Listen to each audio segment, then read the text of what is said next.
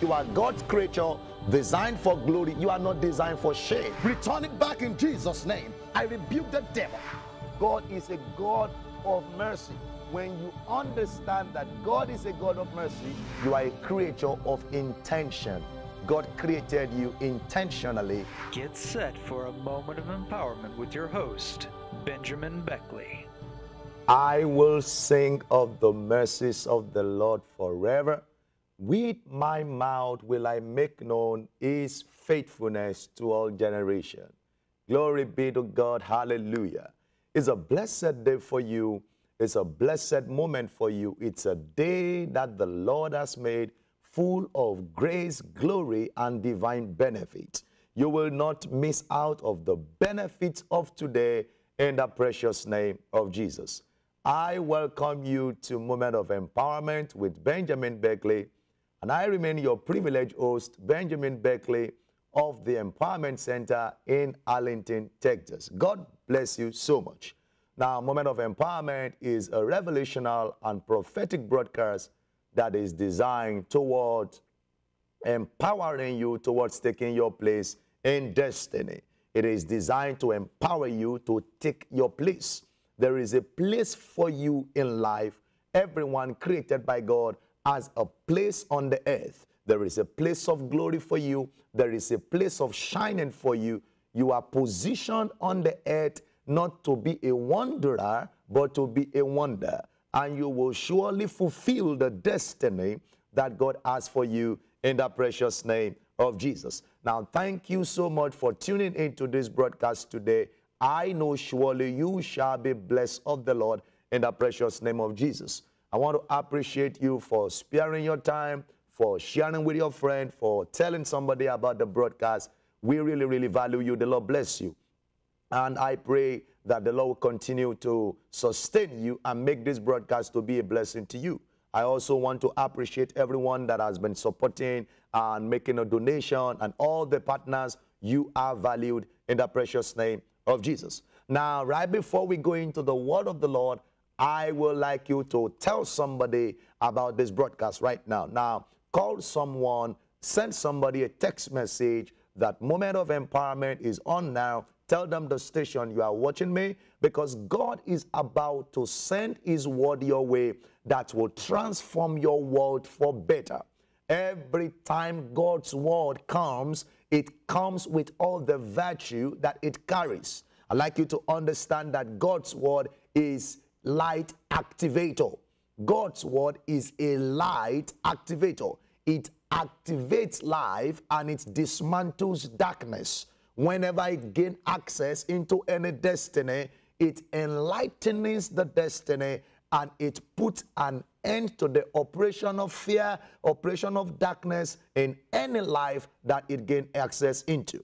In Psalm 119 and verse 130, Psalm 119 and verse 130, the Bible says, "The entrance of thy words giveth light." The entrance. So when God's word penetrates into you, it provokes light in you. And when you are lighted, darkness cannot stand in your way. Darkness cannot stand in your life. The Bible says the light shines so much in darkness that darkness cannot comprehend. I pray that as God's word come your way today, it will shatter every traces of darkness, every work of darkness, everything that has not allowed you to shine in the dimension in which God wants you to shine, in the precious name of Jesus. Because the brighter your light, the greater your shining. The brighter the light, the greater your shining. The Bible says in Isaiah chapter 60 verse 1, "Arise, shine, for thy light has come." Until your light comes, your shining will not come. Until your light comes, your shining will not be activated. And God's word is a light activator. This word will provoke your shining. It will step you up into your place of manifestation in the precious name of Jesus. Glory, glory be to God. Now, as we get ready to connect with revelation from God's word, I'd like to invite you to the Empowerment Center. I want you to come experience the power of God, experience the presence of God, and experience the person of God. The Empowerment Center is a non-denominational, multicultural, word-based church of God. It's a loving family. We want to love you and express the love of God to you even as you are. It doesn't matter how you are. It doesn't matter who you are. You are all welcome. Everyone is welcome to the Empowerment Center. It's a place where destinies are being empowered to step into becoming who God wants them to become, enjoy what God wants them to enjoy, and also have an impact in their generation. You are welcome to the Empowerment Center. The address is right on the screen. The 838 Secretary Drive, Arlington, Texas 76015. I want to see you. Come, let's fellowship together. I'm inviting you to visit us in any of our services. Come this Sunday. Our services on Sunday is 10 a.m. to 12 noon. And on Thursdays, we have an encounter with God called Empowerment Service, 7 p.m. to 9 p.m. every Thursday. I look forward to having you come around. Let's celebrate Jesus. Come and experience the power of God. Come and experience and have an encounter with God's word that can turn life around and empower you to become who God wants you to be. Now, in case you are just tuning into this broadcast, this is Moment of Empowerment with Benjamin Beckley. And this broadcast is dedicated essentially to empower you towards taking your rightful place in destiny. Glory be to God. Now, today, I shall continue the teaching series that I started in the last broadcast that is entitled The Secret of Overcomers. The Secret of Overcomers. Now, this is going to be the part 2. In the last broadcast, we discovered that life is full of trouble, life is full of challenges, life is full of negative experiences, but that is not the end of life. That is not all that life is all about. We also discovered as part of our study that life is also a place of triumph. Life is full of success stories. Life is also a place for promotion. Life is a place for enjoying the goodness of the Lord. The Bible speaking in Psalm 33 verse 5, the Bible says the earth is full of the goodness of the Lord. So not only is life a place for trouble, not only is life a place for failure, life is also a place for success. Life is also a place where people can triumph. Life is a place where you can defeat your defeat and step into your lifting. So we saw from our study that overcomers are men and women that shifted mentally and physically from being defeated into being lifted. We saw that until you are until you overcome mentally, you can't overcome physically. You cannot be mentally defeated and expect to physically triumph. That is one of the things we discovered. And we also discovered that overcomers are those that come over something. They overcome what comes over them. They overcome what comes against them. They come over what is stopping them from stepping into. We saw that overcomers are men and women who refuse to remain a victim. They refused to remain a victim, but they paid a price to stand out as victors. Now, by the grace of God, in case you missed that episode, you can watch the rebroadcast on our website, the www.worldrevival.org. You can watch the rebroadcast of the website. The website is on the screen right now. You can watch a rebroadcast. Once you get that, just click on Watch Empowerment TV, and you can watch a rebroadcast of all the episodes and the editions that we have done. And if this is your first time of watching, you can also watch a lot of videos on there. That will be a blessing to you.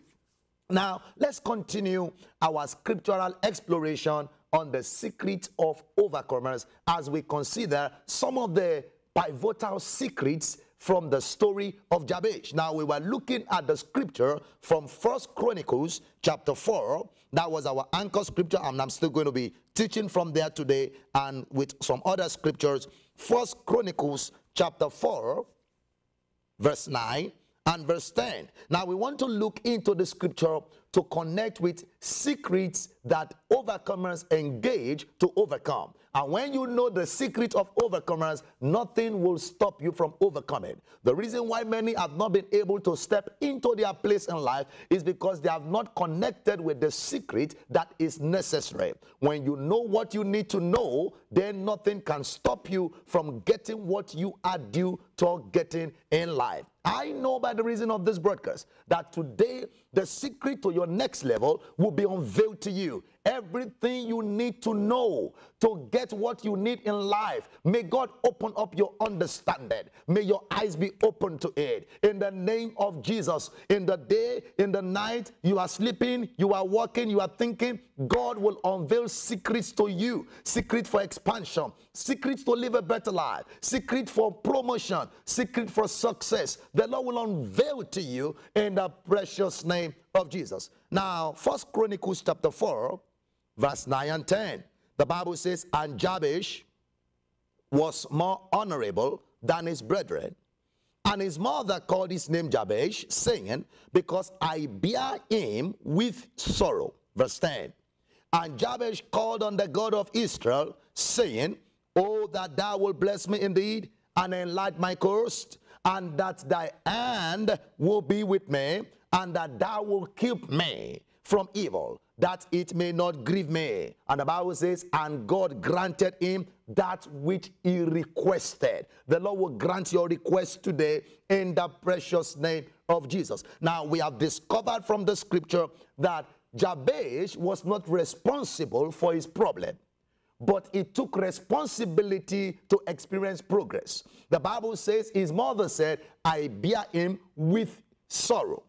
I bear him with sorrow. So that means the mother was passing through sorrow as a person. Therefore, when she gave birth to the son, she had no other name to name him than to call him sorrow. He was not directly responsible for his predicament, but he took responsibility to experience progress. And I did say that you may not be responsible for what you are passing through, but you can take responsibility to go to where you want to get to. Don't allow what you are passing through to block your eyes from where you are going to. Now, one of the secrets of overcomers from this scripture that I want to share with you is that overcomers refuses to accept defeat. One of the secrets of overcomers, if you will overcome in life, you must connect with the secret, is that overcomers always refuse to accept defeat. You are not defeated in life until you accept defeat. Until you accept defeat, you have not yet been defeated. Everyone that will overcome in life must refuse to accept defeat, because when you accept defeat is an indication that you are already defeated. Now, even though Jabez was named sorrow, he refused to accept that as the best that is available for his life. He knew something better, that there is a better life beyond being living a sorrowful life. So he refused to accept defeat. I want to challenge you. Don't accept defeat. Don't give up, because you can surely overcome. Overcomers always refuse to accept that it is over. They don't agree. It is not over until you win. Now, in the scripture, there is a scriptural testimony of a woman that had the issue of blood for 12 years. The Bible says there was a woman that had issue of blood for 12 years. In Mark chapter 5, verse 25 to 29. This woman also refused to accept defeat. The Bible says she has suffered many things from the hand of many doctors. She had been to many physicians. She was looking for solution, but the Bible says it got worse. She was looking for betterment, but everything got bitter for her. She lost money. The Bible says she spent all her finances on that situation. Maybe there is somebody watching me right now that there is a particular trouble, predicament, problem, and challenge in your life that has been engulfing your finances. Only one trouble came into the life of the woman, but it took away every other thing she had. The problem took away her joy. The problem took away her finances. The problem took away relationship from her because nobody will want to associate with her any longer. But the Bible made us to understand the woman refused to accept that at the end of her life. She pressed forward. She pressed into until she connected with something. I'm praying for somebody today that whatever be the root curse, the major trouble in your life that has given room to some other troubles, I command all of them today to be arrested in the precious name of Jesus. Maybe you have been passing through long-term trouble like this woman had been passing through for 12 years. 12 years she was passing through the same thing. I know people who will have looked at her and said there is no way of escape for you. Maybe you are that person that you have always been hearing the voice of condemnation, the voice of failure, telling you there is nothing we can do, telling you there is no other way out. But I want to tell you a good news. There is a way out for you. Overcomers always refuse to accept defeat. Maybe you have been failing in that exam. Don't accept defeat. You are not yet defeated. You might have fallen 10 times. The Bible says when a righteous falls 7 times, he's going to rise up again. I speak into your life. Wherever you have fallen, wherever you have missed it, wherever you have made mistake, you are coming back alive. In the name of Jesus, you are rising up again. In the precious name of Jesus, you will not be defeated. That defeat you are experiencing is going to be the last forever. In the name of Jesus. So secret number 1, overcomers always refuse to accept defeat. Number 2 secret I want to share with you from the story of Jabez is that overcomers are solution-minded and not situation-burdened. I like to say that again. Overcomers are always solution-minded and not situation-burdened. They focus on the solution. They don't burden their mind with the situation. I realize that when you are too burdened about the situation of life, you easily lose out of the solution. When you lose focus of solution, you will continually be burdened with situation. How did I know? I saw from the scripture that Jabez was solution-minded because he will have accepted defeat, but he refused to accept defeat. Then the Bible says he called on the God of Israel. He was looking for solution. If he was not solution-minded, he had no reason to pray. He was solution-minded. He believed there is a way of escape. He was mentally alert, even though he was physically passing through something. I want to challenge you. Don't focus on the situation. Those that will overcome, they focus on the solution. They think about the way out. They don't think about the problem. They don't think about the challenges. They think through the challenges. They think through what they are passing through. They don't think into it. They don't allow it to burden them, but they look forward. They are conscious of the reality that there is a way of escape. Let me tell you something. Those that will overcome will focus on the solution. They don't play the blame game. Of course, Jabez had a right to say that I'm what I am today because of what my mother has done. He has the right to say that there is nothing I can do about it, that is all. But no, he knew that there is a solution. So he was more conscious of the solution than the problem. He was more conscious of the solution than the situation. That is one of the things you need to understand. If you will overcome, you must be solution-minded. One, you are solution-minded, you can engage solution in the midst of the situation. Listen to me. When you focus on the problem, it becomes bigger. When you focus on the problem, it becomes bigger. It even looks more bigger than it is. But when you focus on the way out, you attract it. Looking at the same woman with the issue of blood in Mark chapter 5, from verse 25 to 29, the Bible made us to understand, look at what the Bible says, that this woman, even though she had passed through many things in the hands of many physicians, she was still solution-minded. The woman refused to allow the situation to blindfold her, thinking that everything is gone. The Bible says, and a certain woman, from verse 25, Mark chapter 5, which had an issue of blood for 12 years and had suffered many things from many physicians. She has suffered many things from many physicians. She was looking for a way out, but instead of solution, the problem was getting more. I don't know who you are, but God is speaking to me. that you have been longing out for solution, but the more you approach into solution, the more the problem becomes bigger. You have tried everything. They try to help you with it, but even those that try to help you, they added to the problem. But God is asking me to prophesy into your life. A way of escape is coming for you. In the name of Jesus, you are coming out from that situation in the precious name of Jesus. Now look at what the woman was passing through. The Bible says she spent all she had and was nothing better.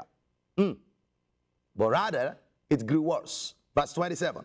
But when she heard of Jesus, she came in behind the press and touched his garment. Verse 28. That was the solution-mindedness. What made her to move on was the solution-mindedness she had. When you are solution-minded, you will not be discouraged. When you are solution-minded, you will always be encouraged to know that I'm not going to give up. Look at what happened in verse 28. For she said, if I may touch his cloth, I shall be whole. I shall be whole. That is the mind that is after solution. She was solution-minded that she had to pay her way out of the situation. She was solution-minded that he did not allow the situation to overshadow her. Listen to me. If you are not thinking solution, you cannot attract it. If you consistently think about problem, you continue to attract problem. What you are thinking about always determine what you will attract in the journey of life. If you will overcome, you must be solution conscious. Be conscious of the fact that there is a way out. Be conscious of the reality that there is a way of escape. Don't allow the situation to burden you, but shift off your focus from the situation and start looking onto solution. And I know you will get it in the precious name of Jesus. Now let me share with you briefly the third secret, and I'll continue from there in my next broadcast. One of the other secrets I saw about the secret of overcomers is that overcomers take action even in the midst of the situation. Overcomers take action even in the midst of the situation. Overcomers don't watch things happen. They take action to make things happen. They don't watch things happen. They take action to ensure that things happen.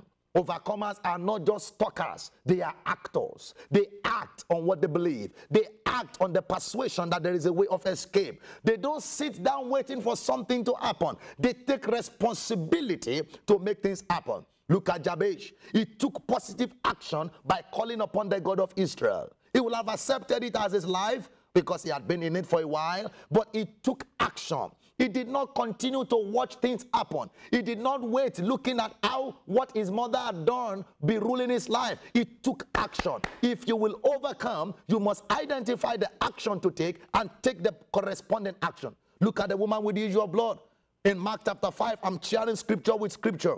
The Bible says she pressed her way through the mist. There was opposition. Everything shows that it is not possible. Because even by standard, she was not supposed to touch. But she broke the rule. Come on now. She broke status quo. She pressed her way into a solution because she knew there is a way of escape. After 12 years, it came to an end in one day because of an action that she took. Somebody is watching me. There is an action you need to take. Until you take the action you need to take, you will not experience the manifestation you need to experience. Until you take the action that you need to take, you will not experience the manifestation that you so desire. She took action.